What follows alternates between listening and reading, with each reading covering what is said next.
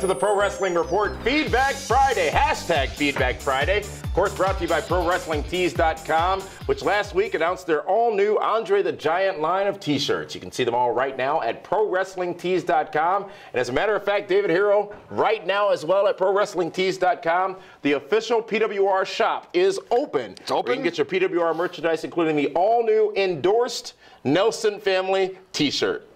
There's a new endorsed? There's another new one, yes. I haven't seen that one. I'm like John Cena. I keep coming out with shirt after shirt after shirt after shirt. Or Fruity Pebbles. John Cena. Yes. I don't eat cereal. If I do, it's Cinnamon Toast Crunch. I've heard that about you. That's what Kate Rocks tells me.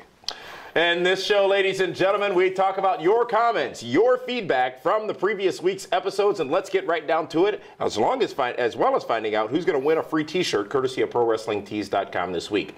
Firstly, comments on last week's Feedback Friday. The first one comes from J-Mac, is the user on YouTube, who says, and I quote. Is that Johnny Mac?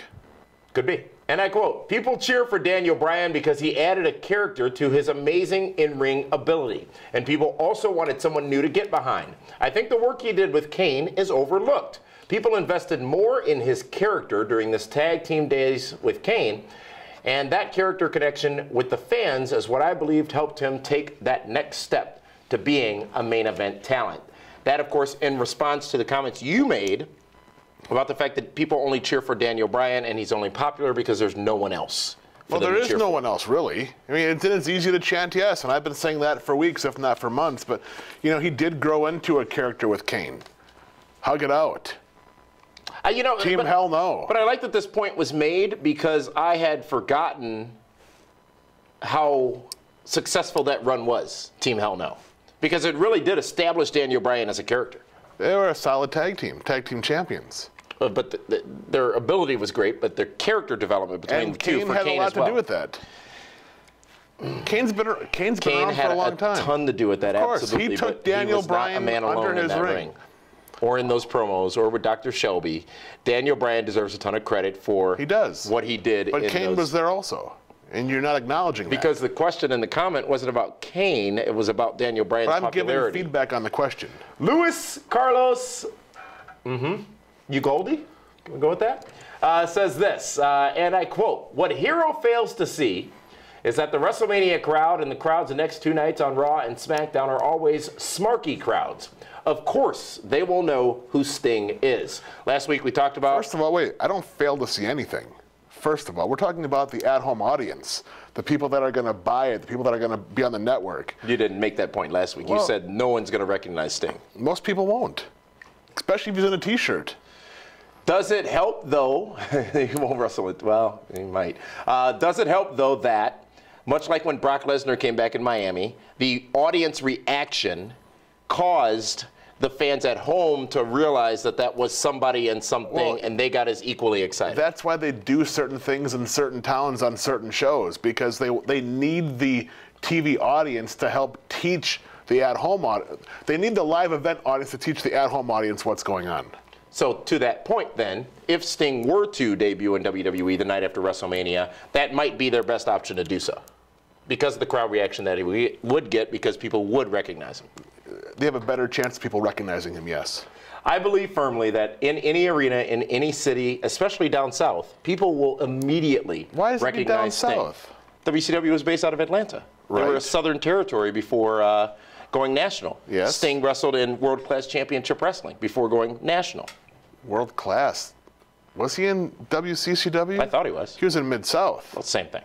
Down south. It's not the same thing. Down south. The South is the South. Yes. Are there two different Souths? He was the Ultimate Warrior's former tag team partner. The Dingo Warriors. The Blade Runners. Blade Runner. Who's the Dingo Warrior? The Dingo Warrior was the Ultimate Warrior before he was the Ultimate Warrior. But he was the Dingo Warrior in the Blade Runners. No, he was That's Rock. Not fair to Flair.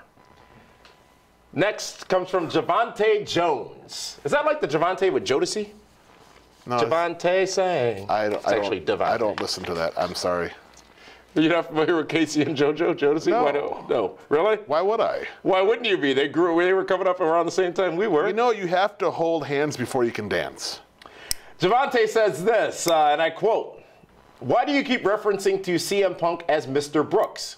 Is Chris Jericho not Chris Jericho anymore? Was Hulk Hogan credited as Terry Bollea on Hogan Knows Best? Last week I heard Damian talking about how CM Punk was a WWE name, but that is false. He was CM Punk in Ring of Honor.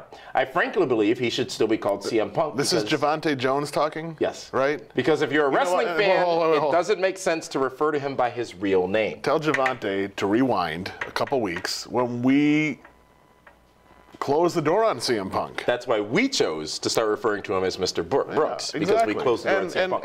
And last time I checked, it's kind of our show.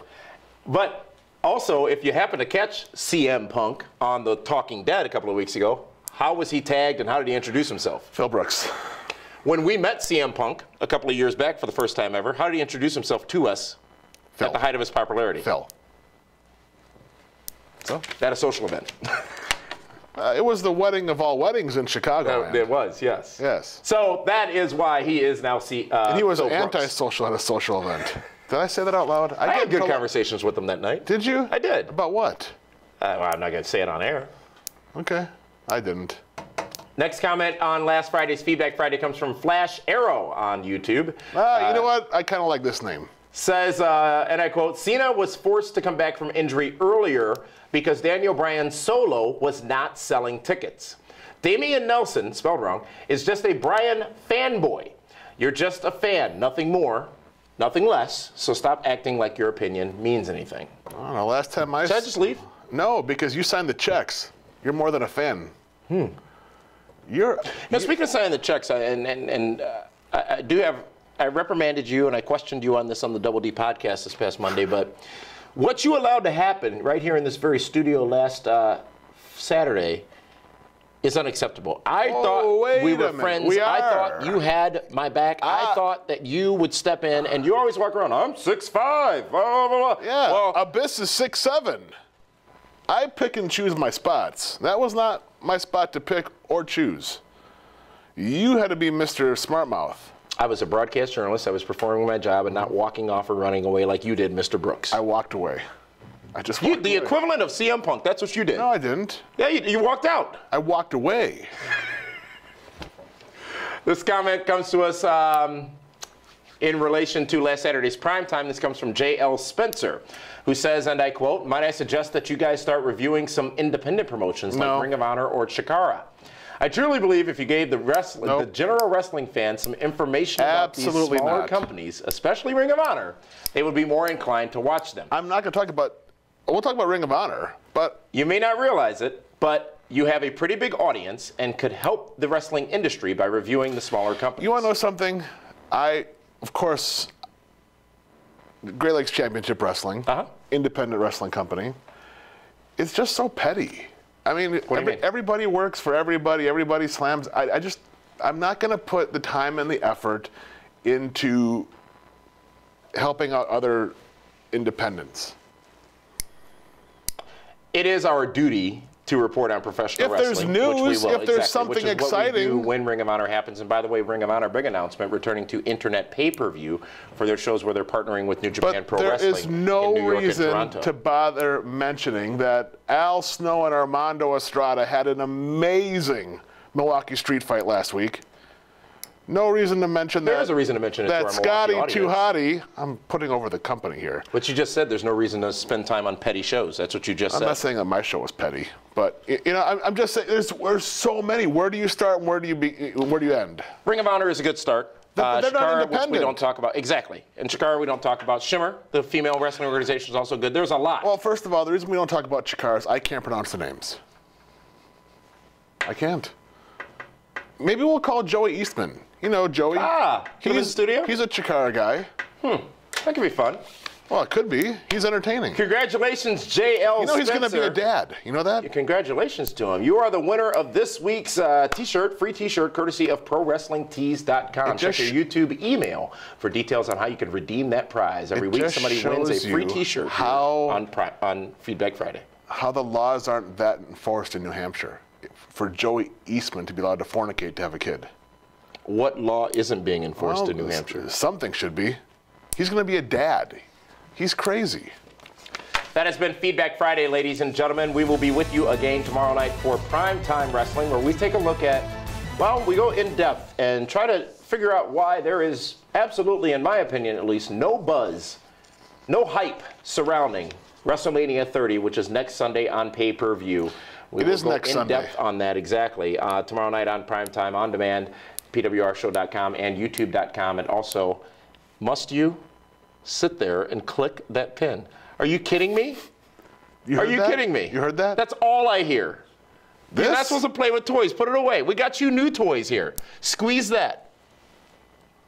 It's quiet. You? Yeah, right. It's amazing. That's fantastic. Yes. What are these called?